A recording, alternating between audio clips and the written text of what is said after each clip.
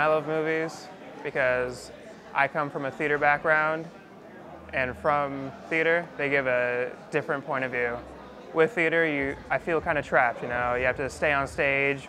There isn't so much that you can do with an actor, but making the transition to movies was a really interesting one.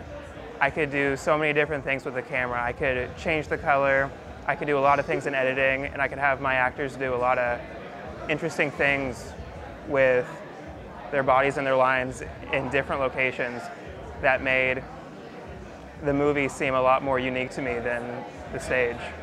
My most memorable movie-going experience would have to be when I went to go see Inception. I've never seen an audience so much into a movie.